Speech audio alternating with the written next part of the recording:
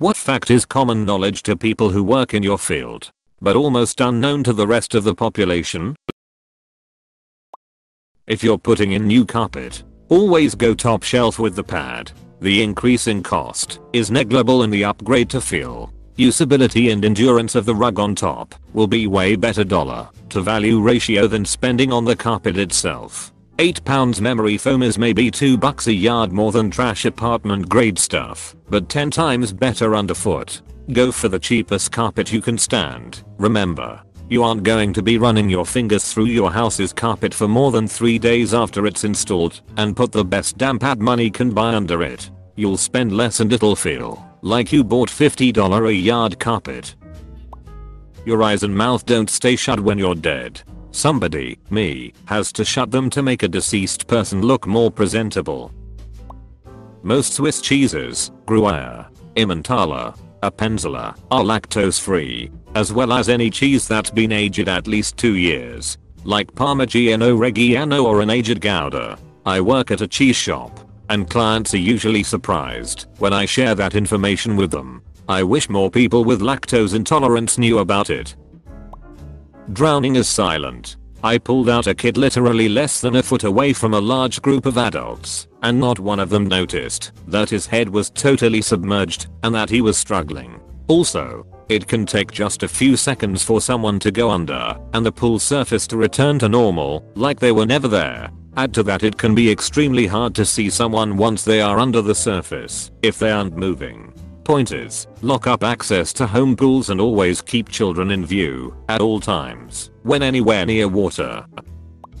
You cannot go from having black hair to silver or platinum blonde in one sitting. It takes multiple, and 9 times out of 10, your hair is fried beyond repair by the end of it. Kim Kardashian or whoever you pinned on your Pinterest page or Instagram is wearing a wig. As someone who has ruined their hair many times thinking I could do things at home, I would like to add that if you want a color change over anything besides 100% virgin hair, go to a salon and pay them what they ask. It might be cheaper to buy a bunch of bleach and try it yourself, but your hair will suffer, and any cost you may save will be eaten up by having to go get it fixed anyways. Just pay someone who actually went to school to do what you want, so you don't try your hair. Yeah. Also, you cannot lift color with color. You have to use bleach if you want to lighten the color you have. So people come into my salon crying cause they dyed their hair too dark and want it lighter but no bleach. Then they get mad when I say that's impossible. More people die in lifeboat drills than they do in any other marine incidents. There is a period of time every year that in the US, the Department of Transportation pulls over any and every truck that they can. During this period many trucking companies take vacation time, as the potential hassle is not worth the money made during this time. It really does help us at the library when you don't reshelve your own materials. Not because we don't trust you to know where they're supposed to go, but because if you put it away yourself, we can't keep track of the fact that someone looked at it, which is useful information for us to have. Close bracket. This is good to know. I always thought if I put it back in the correct spot, it would be helpful. I'm a lifeguard, so nothing special, but while training to be one I learned that nearly no drowning victims ever wake back up.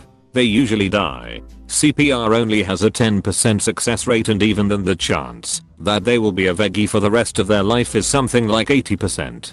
So in reality you have about a 2% chance of ever being normal again if you drown. Moral of this story is, wear the life jacket if told to, and stop arguing with the lifeguards about how your child is a fish. The CPR numbers are skewed heavily by old farts with heart problems. If you are young and healthy and the reason your heart stopped is because you drowned, you have a much better chance of coming back.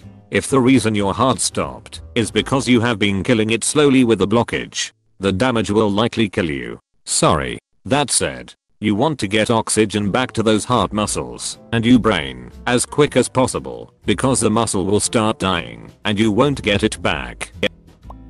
Not my current field, but when I worked at Starbucks not a lot of people understood that a larger espresso drink does not always equals more caffeine. A tall drink has 1 shot, Grand has 2, and a venti also has 2. unless it's iced and then it gets a third shot. So many times customers would order a Grand Lat and say, you know what? You'd better make that a venti. I can use the extra caffeine, when in fact the larger size is just more diluted with milk. If you are looking for more caffeine, a drip coffee is going to be the most bang for your buck. Also, this seems really obvious, but a lot of people would get upset when they ordered a flavored coffee and saw that I would put syrup in it. No, coffee beans do not naturally come in caramel, vanilla, toffee nut, raspberry, etc. flavor. Also, this seems really obvious, but a lot of people would get upset when they ordered a flavored coffee and saw that I would put syrup in it. It must have been frustrating to deal with at the time, but that's hilarious to read about. I would have thought it was common sense that coffee beans only come in coffee flavor. The maximum spacing between spindles in a railing is 4 feet because that's the average size of a baby's head. Most building officials will carry a 4-foot sphere with them when doing inspections on new construction. Similarly, when public play structures are being evaluated, the evaluator brings 2 size paddles, one which is equal to the average size of a new norm's head, and one that equal to the largest average size of a child under 10. They then stick the paddles in all crevices of the play structure. If the smaller one, the head, can get through, the bigger one, body, must also be able to, otherwise the structure won't pass inspection. Being a civil attorney, we almost never go to jury trial, and the job can be unbelievably boring. And the time and expense involved, it's not uncommon for suits, particularly those of large dollar amounts, to take 3 to 5 years to reach resolution, and the expenses can easily run into the mid 6 figures. Just settled an admittedly ability crash case, where the only question was damages. Mid 6-figure settlement. High 5-figure expenses, mostly for doctors and experts. Took 3.5 years. Spent time as a paralegal. Can confirm most people think successful lawsuit equals nearly instant cash. I got a pretty good spiel down for the dozens of weekly I'm gonna sue person / company X inquiries I'd get.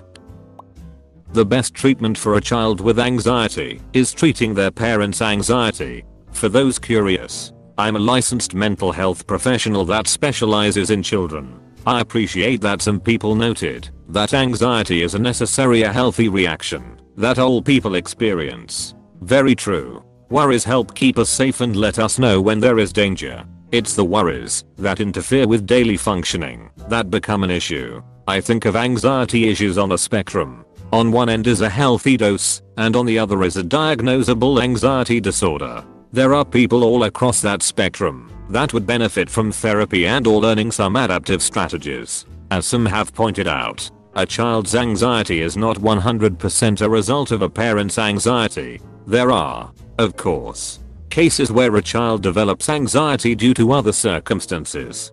However, in the majority of cases with anxiety in children, it can be treated by treating the parent. Children look to their parents for guidance, to learn about what is and isn't safe. They are sponges that are constantly learning how to react to different things they approach. One of the easiest examples to see this is when a child experiences a minor injury / scare.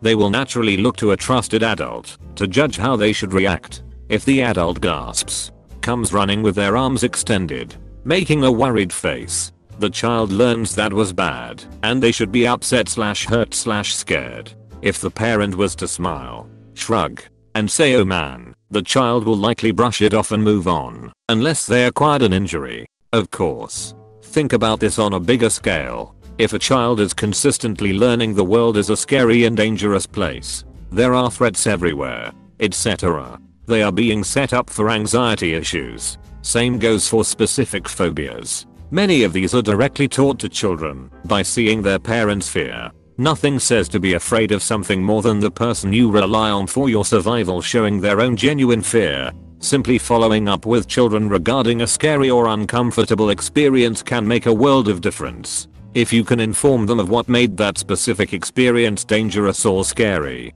that helps teach them what to look out for instead of generalizing that fear to any experience that involves the same factors. One common example is children's fear of bugs. The children have never had a bad experience with bugs, but the fact their parent runs away screaming from them each time she has an encounter is a pretty clear message to them that they are not safe to be around. Nothing like the person you trust most in this world expressing panic to discourage you from even getting close to them. Especially when she reinforces your anxious reactions by holding you and crying with you after you nearly escape death by a caterpillar.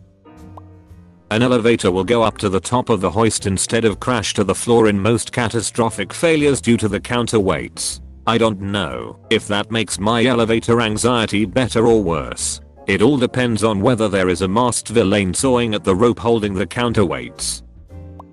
Office copiers cost upwards of $7. 000 some can go for $15. 000 to 20. 000 depending on print speed and capacity. My girlfriend's uncle is an architect at a big architect company here. They recently bought a new printer that could do all kinds of advanced stuff that was over 7/800k. It was under a water pipe which had a faulty connection. The pipe burst. Printer rendered useless. Yeah. Office copiers are beefy.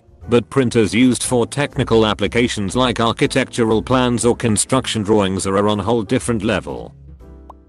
The toner in your printer is plastic being melted onto the paper. To add to this, an inkjet printer macro boils the ink in the printhead before transferring it to the page, bubbling just barely. I had no idea about this until last year. Not all brands though. HP and Canon use this method, called thermal inkjet. It literally vaporizes the ink inside the cartridge in a single point, creating a bubble that expands, sending the ink outside into the paper. Epson and Brothers on the other hand use a system called piezoelectric, based on piezoelectric materials on top of the cartridge that change shape when a voltage is applied, generating a pressure differential that pushes the ink out. Each system has their pros and cons. Piezoelectric has a better control of the droplet sizes, have a bigger selection of inks available because it's a mechanical process of printing vs the special heating ink on the thermal ones, and you have the same quality from the start to the end of the cartridge. Whereas on the thermal ones the quality degrades with the use of the cartridge,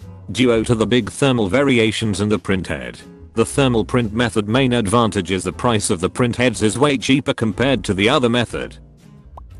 Neurodegenerative diseases, Alzheimer's, Parkinson, starts way before the first symptoms appears. No one wake up suddenly one day with Alzheimer's. From actual data, it seems that the disease is rampant for 10 to 15 years before the first symptoms. Some research say that you can start identifying abnormalities 20 plus years before the memory loss begin. And it works for all neurodegenerative diseases are fake.